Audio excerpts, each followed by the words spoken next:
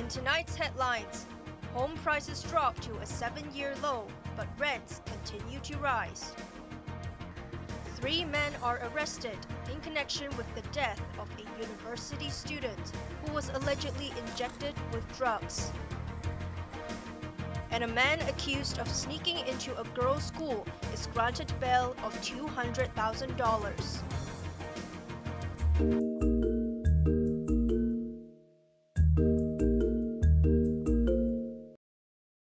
The government has slashed stamp duties for residential property, but the measures seem to have had little effect on reviving the real estate sector as home prices continued to fall. The city's private home index fell by almost 2% last month to stand at 316. It was the 7th month in a row that the index has retreated, slipping to its lowest level since February 2017. Flats of between 70 and 100 square meters cost 2.04% less last month. Prices for small and medium-sized apartments less than 100 square meters dropped by almost 2%, just a little higher than units measuring at least 100 square meters. There wasn't any good news for those who rent their homes in one of the world's least affordable housing markets. The index for rents headed north for the 10th straight month to reach 186.8 in November. Flats ranging from 70 to 100 square meters were most popular, and their rents saw the biggest increase, rising 1.4% last month. Janice Low, Cable News.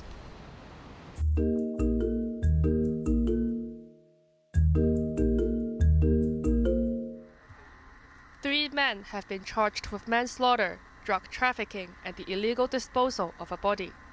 The case came to light last Saturday morning when a drainage worker found the body of a 22-year-old master's student on Jockey Club Road in Shangshui.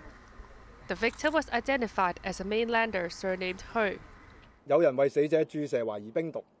Police believe he had attended a drugs party with 5 other men whom he met through an online dating app. Officers suspect that during the gathering in a Fanling flat, Hui was injected with drugs and fell into a coma. His body was found about 20 meters from the apartment. Superintendent Chong Chi-kung said 2 men in the flat were arrested for manslaughter and the illegal disposal of a corpse. One of them was also charged with drug trafficking. Officers said drugs were found in the flat. A 3rd man was arrested in Shangshui and accused of interfering with the disposal of a body. They will appear in Fanling Magistracy tomorrow. Police are searching for 2 other men. An autopsy will be held to determine the cause of the student's death. Janice Yu, Cable News.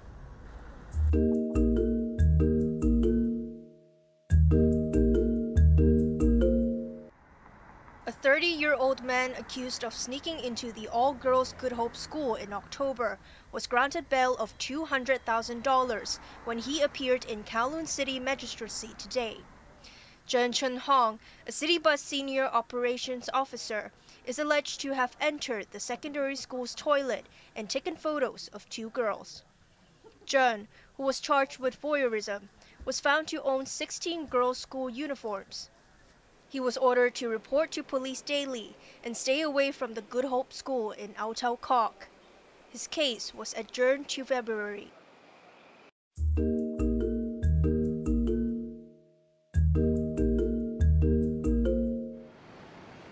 It's not been much of a Merry Christmas for a pharmacy in Aberdeen. An employee was preparing to open the store on Aberdeen Main Road at 8 a.m. when he realized the combination lock on the roller gate was missing. On entering, he found medicines scattered on the floor. The owner reported that holiday takings amounting to $1.3 million and $5,000 worth of medical products were stolen. Police are investigating the burglary.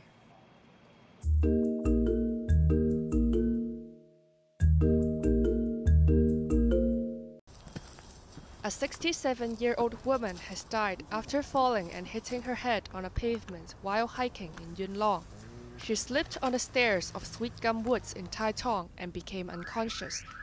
The woman was rushed to Pok Oi Hospital, where she was certified dead. The victim and her friends went hiking to see leaves turning red on sweet gum trees in the Thailand country park. Many people venture to the country park at this time of the year to admire the scene.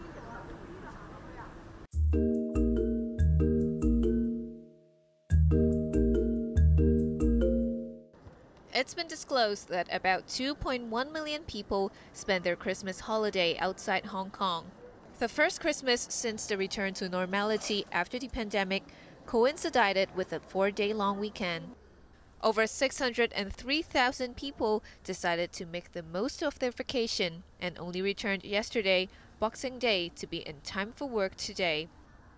Most of those who crossed the border, accounting for 88%, opted for the Lawwood control point.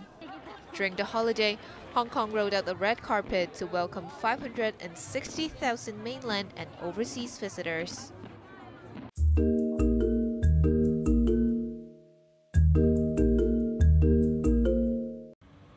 Israel's persistent bombing of Gaza has killed at least 240 Palestinians in the past 24 hours, pushing the death toll since October to 21,000. Israel warned that its offensive against Hamas will take many more months. The United Nations and relief organizations are concerned about the rising casualties, as well as the lack of food, water, and medical services for more than 2 million displaced Palestinians. We've seen children, women, young men, old men and women, people bleeding out. There's blood everywhere in these hospitals at the moment. We're seeing almost only trauma cases come through the door, and at a scale that's quite difficult to believe. It's a bloodbath, as we said before. It's carnage.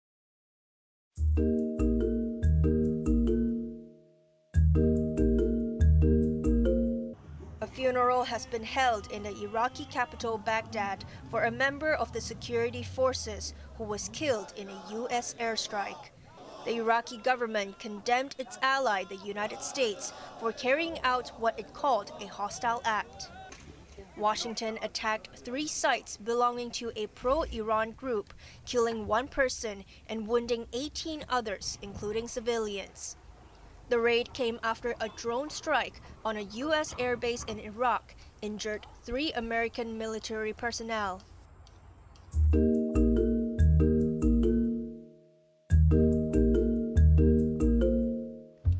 Police in Seoul were alerted when a popular actor was found unconscious in a car in the South Korean capital.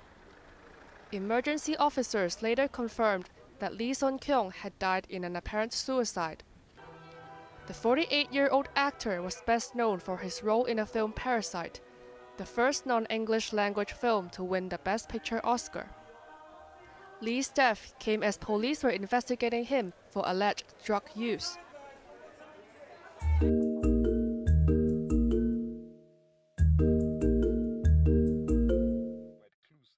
There is widespread grief in the central Nigerian state of Plateau. At least 140 people were killed when suspected nomadic herdsmen went on the rampage in a dozen villages. The violence erupted over Christmas amid growing tensions between farmers and herders who are seeking fresh pastures for their livestock in a region where drought has taken a heavy toll on arable land. We will not rest until we bring all those culpable for these dastardly acts to book. Clearance operations in conjunction with other security agencies would commence immediately.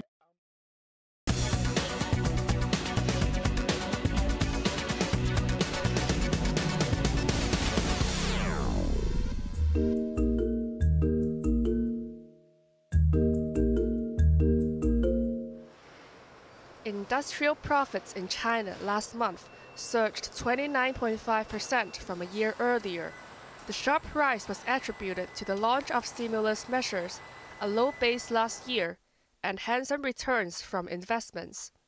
But industrial earnings for the first 11 months fell 4.4% from 2022, although the performance was better than a 7.8% decline for January to October. Analysts expect next year to be better and are confident that China can meet its growth target of around 5% for 2023.